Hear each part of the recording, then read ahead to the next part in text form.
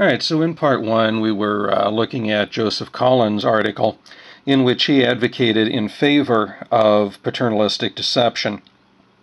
Sisselia Bok, in her article Lying and Lies to the Sick and Dying on page 141, is going to oppose paternalistic deception.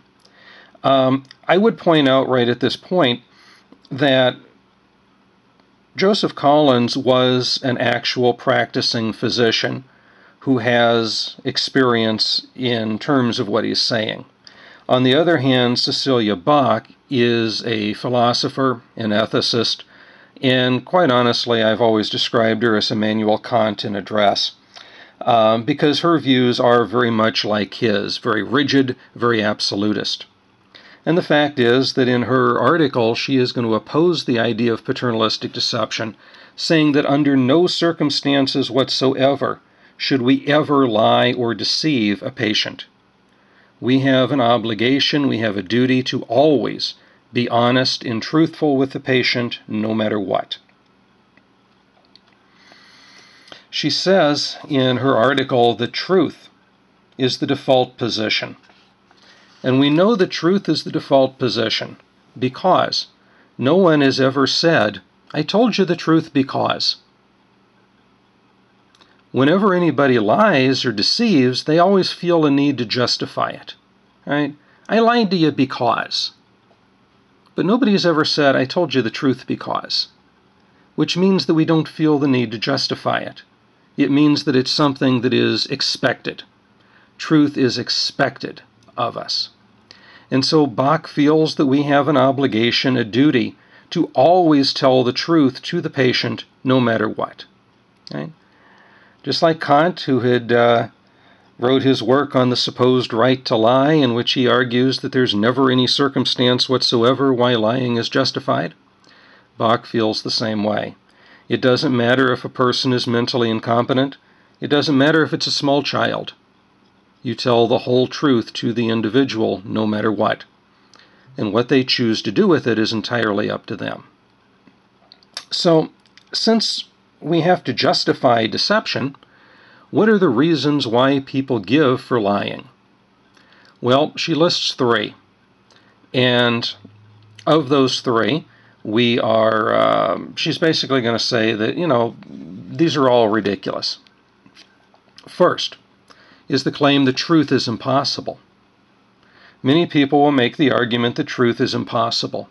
And what that means is that when it comes down to it, there's so much technical jargon, there's so much background knowledge that's needed to understand anything in the field of medicine that the patient can never completely get the truth. Well, she argues that that's ridiculous. Maybe the patient may not get the whole truth in the sense of every Latin phrase, but you can explain things always to a patient in a way that they will be able to understand it. Maybe more difficult or more questions for one than it is for another, but when it comes down to it, the individual can always be told the truth. Secondly, there's the claim that patients don't want bad news. And Bok says, well, of course patients don't want bad news. Nobody does. But not wanting bad news and not being able to receive bad news, those are two very different things. The fact is, again, that just because a person doesn't want to receive bad news doesn't mean that they're not strong enough to be able to handle it. Bok argues that most people who have been in a position in their life where they have lived to an age where they have such a major problem, that person has been through enough to prove that they can handle pretty much anything that's thrown at them. And so, of course, you don't want bad news, but it doesn't mean you can't handle it. In Collins' defense, I would argue that what Bok says here is not necessarily the case, because there are people that end up in terrible situations which are very young, people who haven't gone through enough life to prove they can handle anything yet. There are small children, there are babies even, who are facing life-threatening ailments. Those people not only wouldn't want bad news, but they wouldn't be in a mental state where they could probably handle it or even understand it. So, I have to challenge her on that one. The third point, truth can hurt the patient. That's the claim that Collins makes, right? That if I tell the whole truth to the patient, that ultimately I could be harming that patient. Well, Bok doesn't disagree with that. Bok acknowledges the fact that there are certain patients out there who have that weak mental capacity, people who would be harmed by hearing the truth. But, she says, we can't be worried about that. Our concern has to be with telling the truth, because that's what's owed. What a person chooses to do with that knowledge is entirely up to them. If a person takes the truth that they are handed and they use it to throw up their arms in defeat and begin the process of dying, well, that's unfortunate. But it's out of my hands because I did what I was supposed to do. I told them the truth. If a person chooses to use that knowledge to help and benefit themselves, and that's wonderful. But again, regardless of what the patient chooses to do, it's my duty to respond. It's up to me to tell the truth as the doctor, not to choose who should receive the truth and who shouldn't, not to decide whether one person is going to tell the truth or another. But truth is what is required at all times to every patient.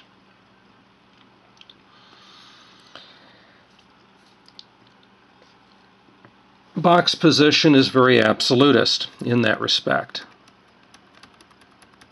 Okay.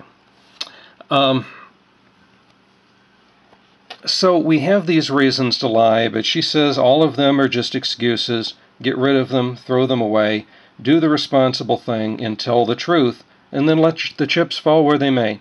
Whatever the patient chooses to do with that, that is their responsibility. She argues, as many people would, hey, if you don't tell the whole truth to the patient, then how do you know how that individual is going to handle it?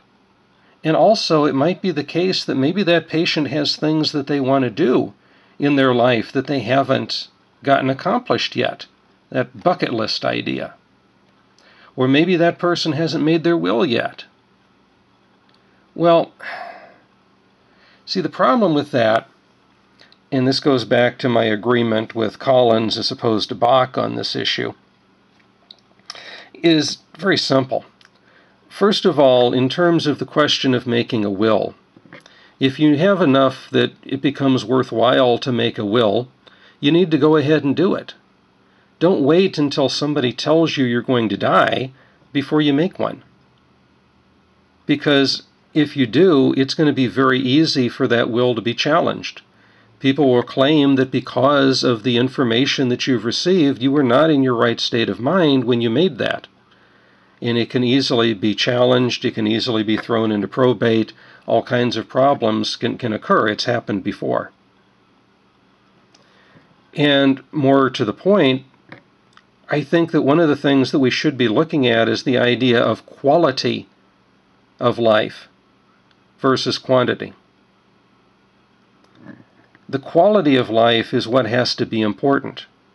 And she says, hey, what if there's things that you want to do? Maybe you've always wanted to go to Australia and you've never done it yet. Maybe you've always wanted to go on an African safari and you haven't done it yet. Well, again, if you want to do those things, don't wait till somebody puts a death sentence over your head before you do them. That's not going to do any good for you. Because even though you may go and do those things, you're not going to enjoy them. You're not going to derive the enjoyment and relish that you would get out of those things ordinarily under those circumstances. The simple fact is that as soon as someone passes that death sentence and says you have 6 months to live or a year to live, that's the only thing that you're ever going to think about for the rest of your life. And that's why I feel that revealing that particular piece of information is the cruelest thing that any doctor could ever do. There will not be quality of life once that information is given to you. because everything you do is going to be colored by the idea that I'm not going to be here next year. And every thought that you have is going to be focused upon your death. And that's no way for a person to live their life. You know, as human beings, we know somewhere in the back of our mind that we're mortal. We know somewhere in the back of our mind that we're going to die someday. But we survive mostly by putting that to the very back of our mind and not thinking about it.